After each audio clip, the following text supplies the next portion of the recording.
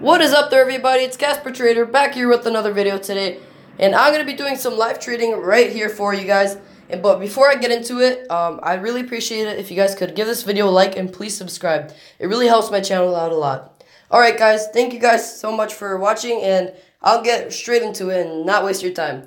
So, first of all, the first thing I wanted to do was, I want to sell off my UWT because I bought in thinking that I was going to break its previous pattern and, like, go through the roof, but it decided to just consolidate where it usually does because I thought it broke the resistance, but it didn't, and I thought it was going to just go up until, like, I don't know, just break the pattern. As you can see here, it usually broke where it usually stops, as you can see, but this time it went a lot higher, and I thought I was going to keep going up, but I looked at the charts again on more detailed charts, and it looks like it's going to fall, so I'm going to sell this share.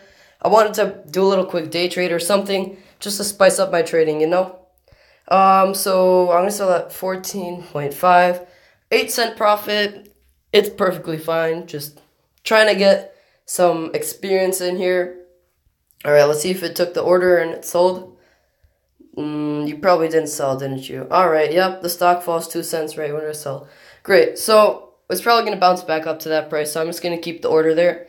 And second stock that I was going to talk about today is TQQQ. Right now it went up a lot, and I was thinking, I bought it in around this area, on Monday. Was this Monday or yesterday? I don't remember, but, I remember it was in this hole, and whenever it usually falls down to that area, right here, whenever it falls down to this area, then it usually goes back up to around $45 or $44, $45 or $45. So I saw it go down to that area and start going up slightly. I think it was right here. So I bought in a few shares and just gapped up overnight. And pre-market, after market hours, it gapped up all the way to around 43.30. And now it's going up like crazy, up to like $44 almost.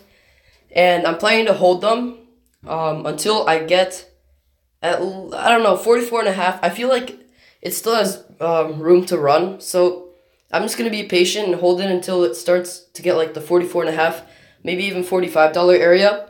But if I see it start to downtrend, then I'll just take my profits and leave it.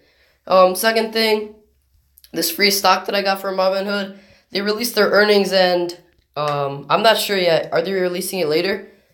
No, they released it and they matched their earnings, and their stock is up 3%, which is fantastic. This pattern is more of a horizontal if you look at the 3-month, but it's not very predictable because it just released its earnings and it kind of broke it. Because I thought it was going to continue to downtrend until it hit around $5.50, but it didn't. And it just went up, so I'm going to sell this whenever I can. I'm pretty sure I have to wait 3 days once I get it, so let me see if I can sell it right now. What's the price at right now? Yeah, that's a good price. So I'm just going to sell it at market, but I always set a limit because I feel like whenever I do a market, then it always sells it for a higher price than it actually is. I mean, for a lower price, so I get less money for my trade. All right, let's see if this order goes through. Oh, wow, did it actually? I thought I had to wait 3 days when I got the stock. I mean, technically, Monday, Tuesday, Wednesday, so that's 3 days, I guess, technically. So that's basically it for today's video right now. I might add some more to post another video later today, just covering all my profits and everything that happened throughout this day, and comparing with my chart that says how much money I need to make to get to that $1 million, like how much I have to make consistently.